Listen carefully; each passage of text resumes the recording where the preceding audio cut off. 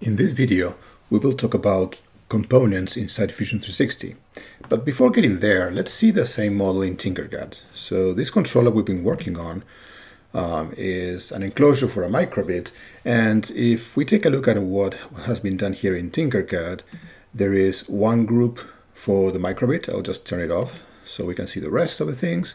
Then there's two popsicle sticks that we use to basically lock the microbit on the enclosure, and they are a group, but they are obviously separate objects inside a group, and I will turn them off. And then all the rest is the enclosure, which is a group that contains a box, another box that's subtracted from the previous one, two subtractions for the buttons, a couple of other subtractions for the contacts, and two half cylinders that help to become the grips for the controller. So basically, three groups inside Tinkercad.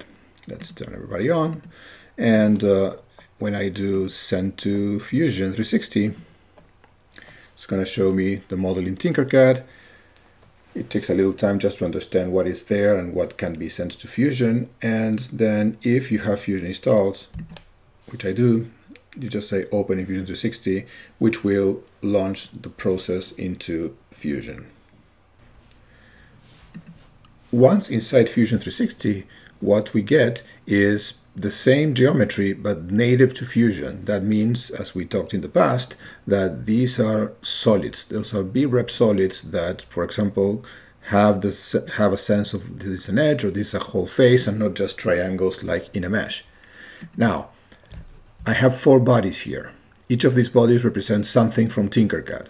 The first body is the full enclosure.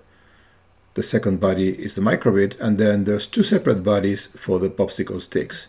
Now, these two were a group inside Tinkercad, but when you take bodies into Fusion 360, Fusion 360 concept of body means that everything has to be connected. So if within one group in Tinkercad we have two objects that are disconnected physically, then they become two bodies inside Fusion 360.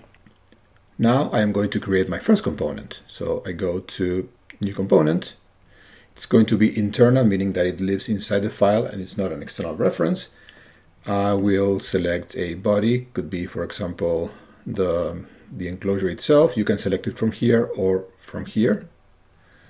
And I just lost it from this list because now it's component one, which it's here, right? So I can now rename it. I could also turn the name on the previous dialog, whatever you want.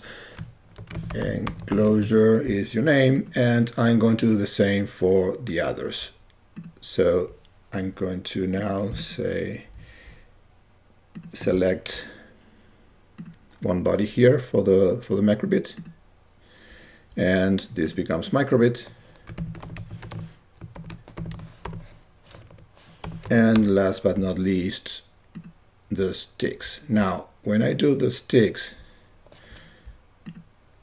I'm just going to do one, because if I select both, it's going to create two components, and I want those two to be in one component. So in this case, I'm going to just call this sticks, and it has one body, and then I'm just going to drag and drop the other body inside this component. So like this.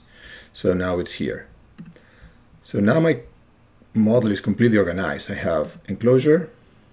So let me just turn it off, visibility, microbit, and sticks.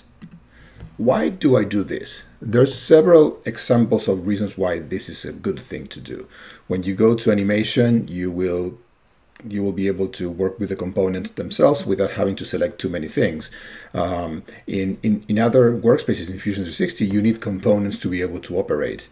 In general, what I would say also is that it helps on a lot of other things. So for example, if I turn history on in here, as I said also before, by default, when you bring something from Tinkercad into Fusion, it has history off, and history is a really good thing to turn on. So I'm going to click Capture Design History.